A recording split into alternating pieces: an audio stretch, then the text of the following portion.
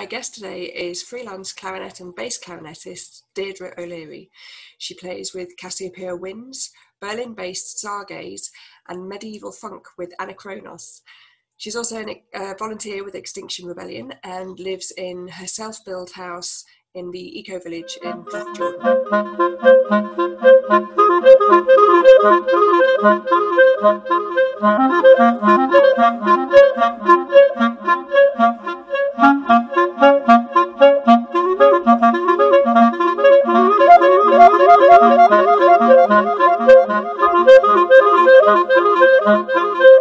Deirdre, how are you? I'm good. How are you? I'm good, yeah. So let's start off. Whereabouts are you at the moment? Yeah, I'm in my extremely tidy, as you can see, house. It's all looks as good as this. This is one clear corner in Cloughjordan, in our house that we built by hand, and I'm here with my my husband and our two daughters. So were you working on a certain project when lockdown happened? Did you immediately miss out on something? Or? Yeah, we were just about to start rehearsing for a tour with my sister, Katrina O'Leary, and Nick Roth, and Mel Mercier, and a really nice hurdy-gurdy player whose name I've forgotten. Yeah, so that's called Anachronos, the Red Book of Ossuary. We recorded it. Actually, it's being released soon. Anachronos. Oh, great. Yeah, Red Book of Ossuary is really good fun. Francesco Teresi was on the recording with us, but he wasn't available. Yeah, so we were just about to tour that. That's like medieval music, funked up with like all the wrong instruments, bass clarinet and saxophones, and yeah, really good fun. That sounds great. Where were you supposed to be touring? Was that around Ireland or further? Around Ireland. Yeah, just around Ireland. And Crash Ensemble, we were supposed to go to Amsterdam. With Stargaze, I was supposed to go to, I think, Rotterdam and Hamburg. And yeah, that's where I would have been today, actually, Hamburg. Oh, it's strange, isn't it? Yeah.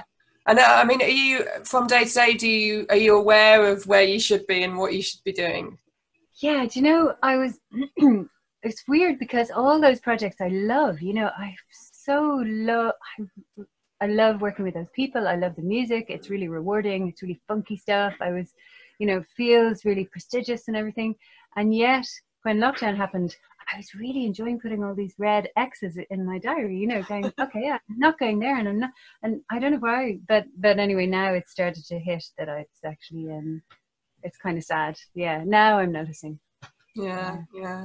So yeah, Deirdre, you just mentioned that you actually built your own house. That's fascinating. What made you want to build a house?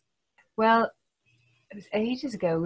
Do you know what it was? Do you remember we were all doing Wexford, and you were probably already in Ireland at that stage, and we were driving up and down the N11, and it was so beautiful in October during the Wexford Opera Festival, you know, and but I so loved the Glen of the Downs there.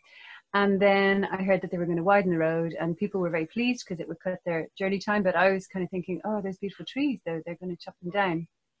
And there were people who I now know, they're some of my neighbours, but and you know, at that time I didn't know any of them, were actually kind of camping in the trees. They were up in the trees, and protesting the chopping down.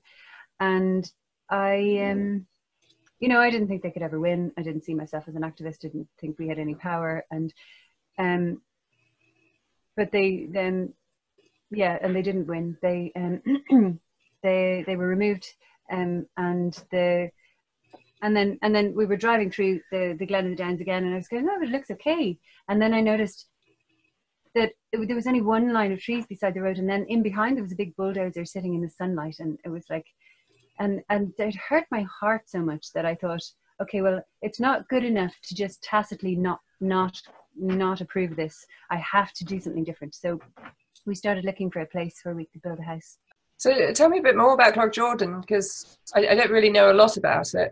When you say Eco Village, I mean, what does that mean? Like? So an Eco Village for us is just a community of people who are trying to build community while living sustainably in harmony with nature and the land.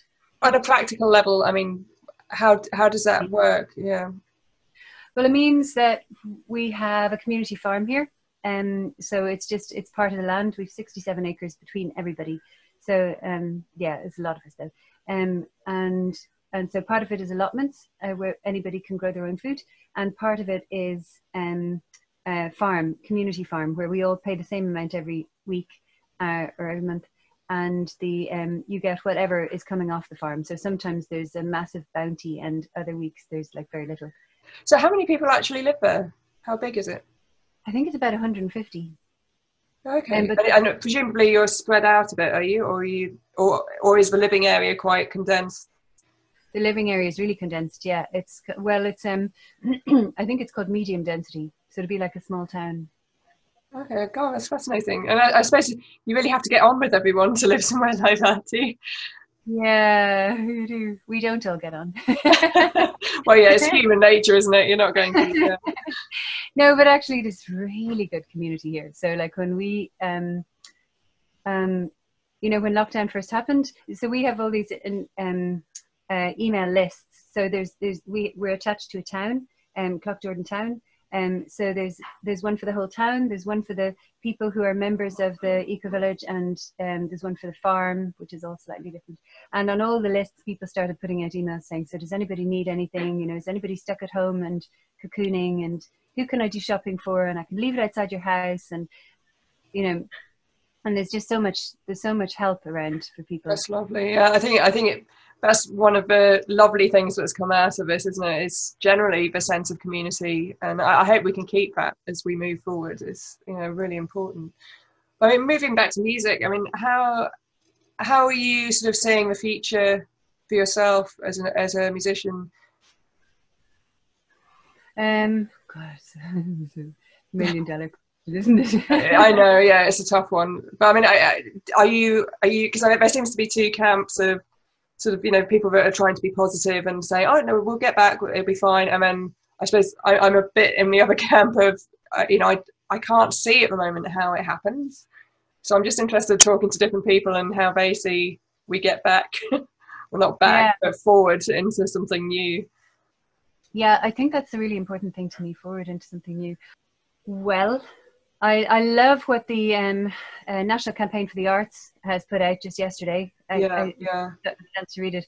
13 points, and they're brilliant. And the last one, I mean, so they're very good in the short term. In the short term, we need more funding for the Arts Council, more funding, an extension of the COVID payment for artists and performing people and people in the arts world.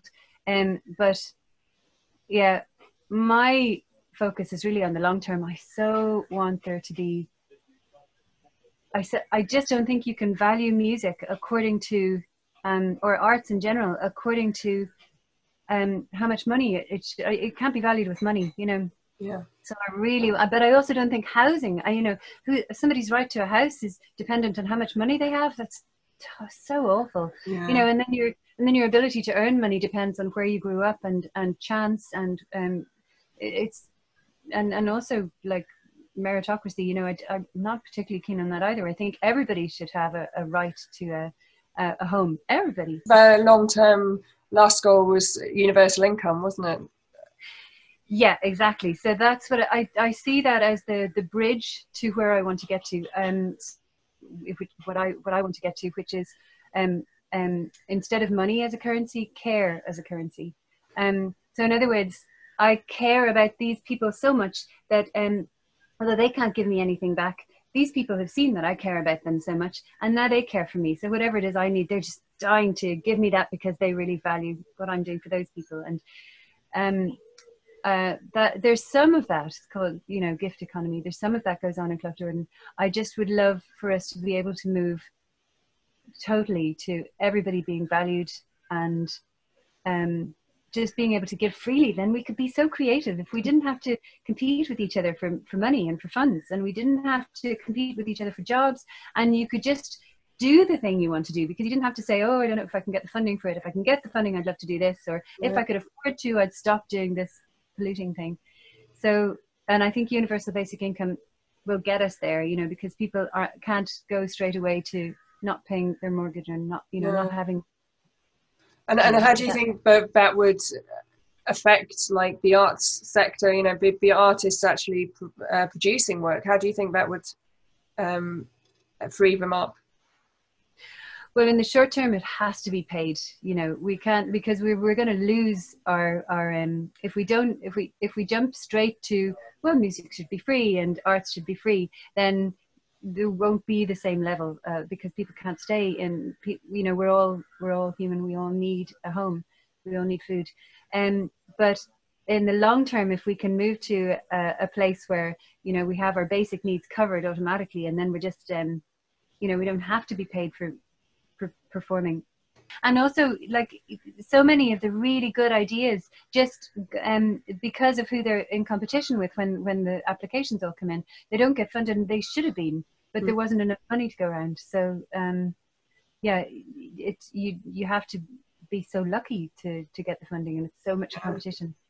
And I'd love if it was all collaboration instead of competition. That sounds good to me. Yeah. Thanks, Beth. I find you inspiring when I read a lot of your posts about the climate and all about life. I feel like I'm kind of new to, you know, we're trying to rewild our garden and do, but, you know, the small things that you can do. But I mean, is it something you've always sort of had an affinity with nature and the environment? Yeah, I think so. Yeah, but like an uninformed one. Yeah, I think I was always drawn to it, but I didn't know anything about it. Yeah. So I mean, do you feel it was actually moving to Cloughjordan that's given you this almost like a platform to take more of a role in it? You know, I know you're active with the Extinction Rebellion movement. Did that come about sort of because of where you live? I think it did. Yeah, because yeah. So I think we all moved here. Everybody who moved here because they care about the environment and they care about nature, in different ways. But yeah, moving to somewhere like this is like being in a melting pot, you know, because, you know, so we have a compost toilet, and we built by hand out of cob. So anybody who wants to do that, and we lived in a yurt for 5 years while we did it. And then there's people who can go, oh, well, they did it, so let's find out how they did it, and maybe we can borrow their floor, or maybe their canvas is still there, or whatever, and, you know. And then there's other people who are really good at growing food. So when I need to know about growing food, I can go to them. So yeah, it's like a melting pot. So how long have you actually lived there? Oh, since 2008. Okay, so a fair amount of time. So how did your kids feel moving somewhere like that? Was there quite a big change for them? I mean, especially living in a yurt. Yeah, they loved the yurt, actually. I think just like, you know, the way, well, I don't know if it's the same for you, but for me, like the memories that I love from when I was a kid are when we all did things together, you know, and so you're all together all the time in the yurt, you know, there's one room, but they loved it. Yeah. And did they actually physically help build your house? Yeah, like for about a week out of the 5 years. And are they sort of following in your footsteps? Are they quite sort of engaged with climate change action? They are, yeah. Kira is 20, is in Extinction Rebellion, and she's the coordinator of the art group. And and Sive is really into it as well. Kira is trying to gesticulate to me that I have the wrong cup, and she wants me to change cups. It's really important. She has her cup.